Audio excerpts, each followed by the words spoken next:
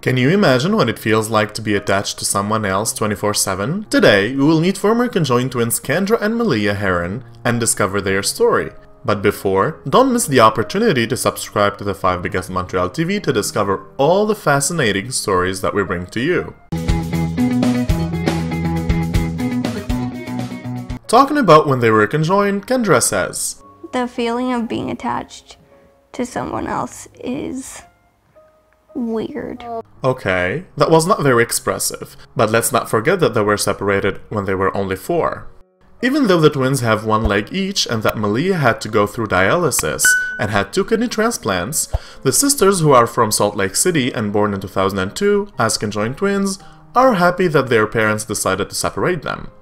In fact, before the separation, the conjoined twins shared a liver and had only 1 kidney for both.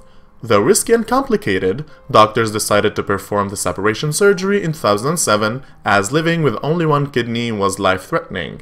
Kendra was the one who kept the kidney, while their mother donated her kidney to Maliyah. Unfortunately, the kidney was rejected after 10 years.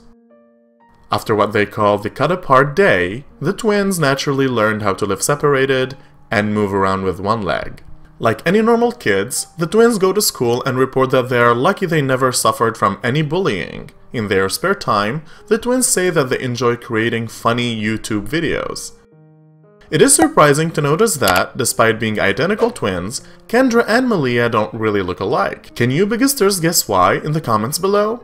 Thank you for watching. If you enjoyed this video, don't forget to like and share. Please subscribe to our YouTube channel and find the links to our Facebook and Instagram in the description below.